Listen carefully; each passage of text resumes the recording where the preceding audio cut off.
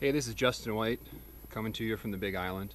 And after a 3-week break, I'm back here to kick it into gear again. And today we're working on whole steps and stairs and up to the tongue and groove flooring. So let me show you what that looks like. So the stairs here are pretty much finished. We got a couple treads to put in place, as you can see right there. But this is 2x6 tongue and groove flooring, and we're of course staggering our joints, as you can see here. And what I'm doing is I'm going to remove a board here. Is I'm screwing into the tongue there, and that'll get buried, of course. And what it does is I don't have any galvanized fasteners, so these treated deck screws are working really well.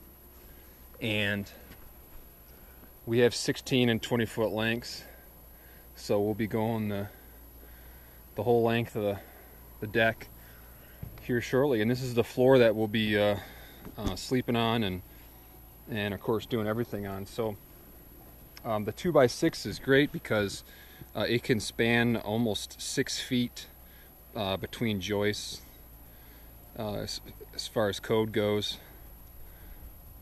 I'm going about 4 feet, and it's working out really well. The tongue and groove is untreated, unlike some other wood, and as you can see, I've painted quite a bit of this structure up here.